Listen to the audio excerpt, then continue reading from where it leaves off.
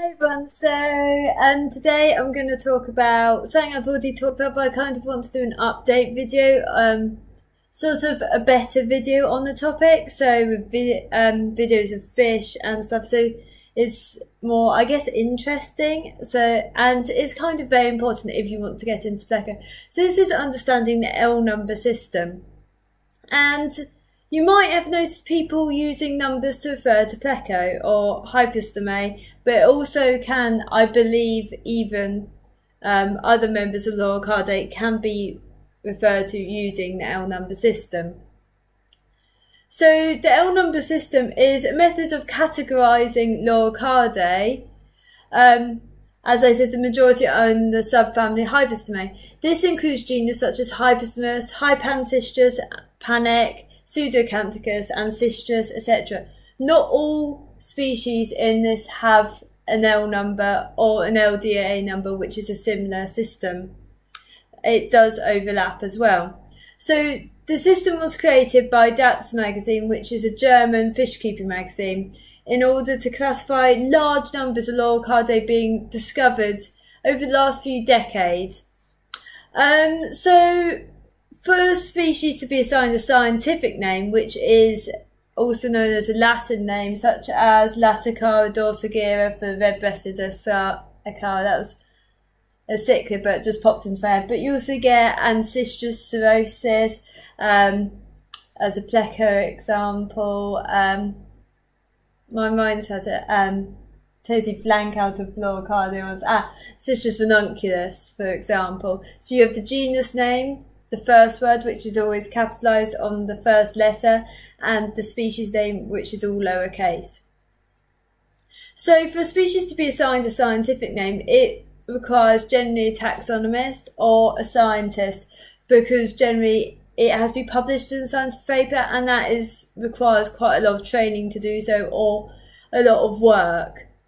So the process takes a lot of time and it requires morphometric measurements, comparative studies between similar species, even molecular studies, the use of a CT scanner or all sorts. It's expensive, it is long, it requires a lot of research and understanding of the genus and the species itself. Afterwards, the paper actually has to be peer reviewed and then accepted into a journal, which generally is quite difficult to do, especially if you're not a scientist at all. So the L number system is in order of time of discovery, which does provide big issues, I feel, with it. So other issues are the same species can have multiple L numbers. This can refer to locality or different colour variations. I'm not sure if they were thinking they were separate species or separate varieties. So for example, the gold nugget, Barancistrus xanthellus, has three L numbers associated with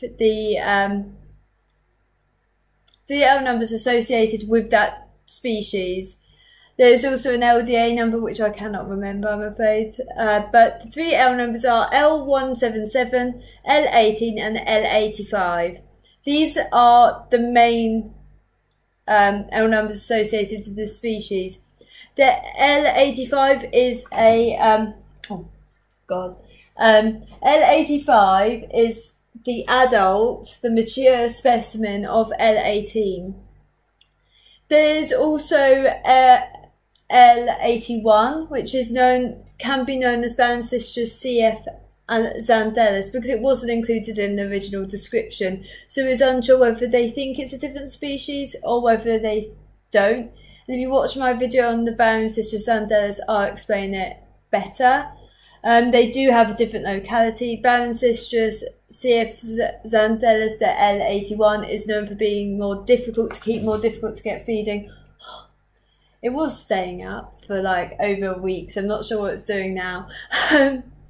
Anyway, so there are more issues, and another issue is that different species can have the same L number, such as Barancistrus dermatoides and Hemiancistrus subividus are referred to as L200.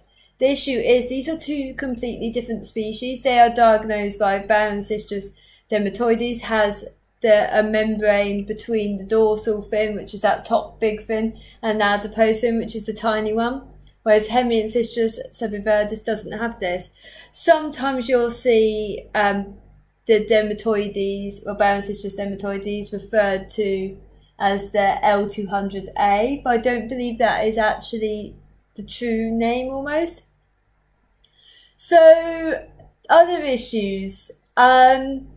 Firstly, it doesn't give any idea of phylogenetics or information about the fish other than time of discovery. So scientific names will list the genus, and you can kind of track scientific names to understand the phylogeny and evolution of a species and understand more about the species, and also describe the fish in some way. Scientific names are universal, but then not all L numbers are given a scientific name. They might not have been described under a scientific name as of yet, which is difficult. And also finding diagnostic features between L numbers, it doesn't seem to be a thing, like other than, so you don't have a scientific paper listing the features, you have websites, which is a bit less reliable. So I'm not really keen on L numbers anyway. I mean, I like Loricardate, I'm not keen on the L number system. So generally scientific names are better to use. They're universal. So everyone in the world uses everyone, no matter where you live, should have the same scientific name. There may be synonyms, but they are not the same, and they are sort of like out of date. There is also, as I said, the LDA number system, and this does overlap with the L number system as well, and it also overlaps with itself. Corridors also have a similar system, which you might have seen. So Corridorus are given C numbers, and this is also done by DATS magazine. And there's studies also showing that a lot of C numbers are probably the same species. There's also the CW system, which is used by made by Corridorus World by Ian Fuller. So this is also another way of listing or numbering Corridorus. And I believe there is some slight overlap. Anyway, so that's kind of like a sort of quick explanation of L numbers, how they work. They are difficult. You don't have to learn them. They're useful if you want to list different varieties, but I don't think anyone should be expected to learn them. I think scientific names are a whole lot more useful. I've never used L numbers in science, really. We always use scientific names, and if it's not described, it's use SP, which means species singular. So a bit of like writing sort of thing. When you're writing down scientific name, L numbers, if it has been described and has a scientific name, list the scientific name, then in speech marks, brackets, put the L number.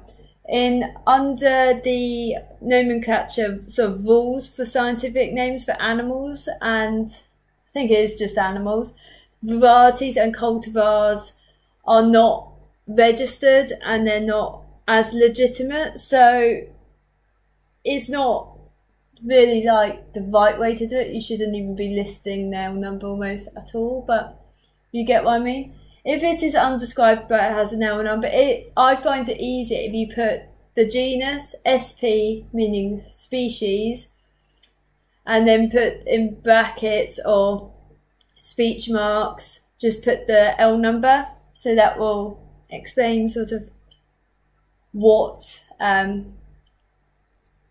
you're referring to.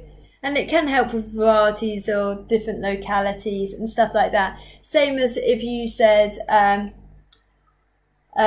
is the Ancistrus SP Rio Eucali, which you put the Rio Eucali in speech marks.